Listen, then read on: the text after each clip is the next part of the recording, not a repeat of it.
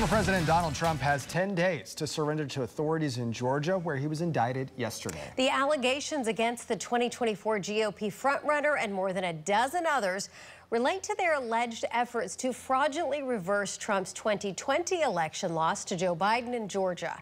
Our Washington bureau chief, Alex Cameron, is following the developments.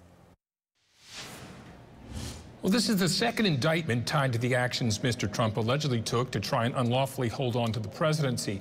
The case brought 2 weeks ago by special counsel Jack Smith here in Washington, and this latest case brought by the Fulton County DA, ultimately because of one particular phone call. I just want to find 11,780 votes, which is one more than we have. That January 2nd, 2021 call between Trump and Georgia's Secretary of State got the attention of Fulton County DA Fani Willis, whose resulting 2.5-year investigation culminated last night with a grand jury handing up a nearly 100-page indictment of the former president and his allies. The defendants engaged in a criminal racketeering enterprise to overturn Georgia's presidential election result. 18 others are charged along with Trump, who faces 13 counts, including violating Georgia's racketeering and corruption law, soliciting a public official to violate his oath of office, making false statements and writings, along with several conspiracy charges.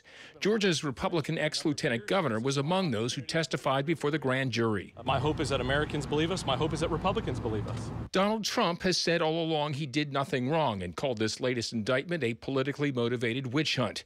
Oklahoma's 2nd District Congressman Josh Burkeen agrees. It is clear to anyone who's paying attention, he said on social media, that these indictments are a politically calculated distraction and an attempt by Democrats to interfere in the 2024 election. And so far, there have been no statements from any other members of the delegation on this indictment. In our Washington bureau, I'm Oklahoma's own Alex Cameron.